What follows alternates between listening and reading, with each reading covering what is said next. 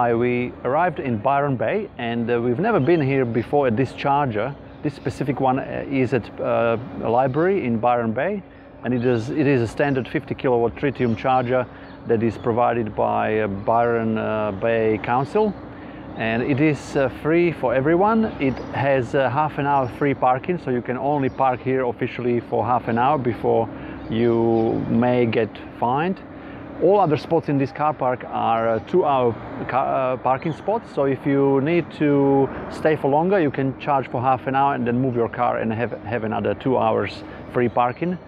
There is amenities in this library here behind us, and lots of restaurants and things to eat and enjoy the beach here not far from here.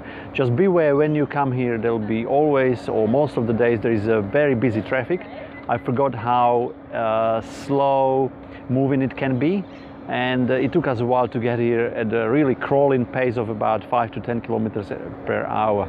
So be aware if you need to come here, and if you think you will be in and out quickly, that may change depending on what time you will be coming here. So Byron Bay Library, great spot with everything you need around. Come and check it out when you are on your next road trip in your electric car.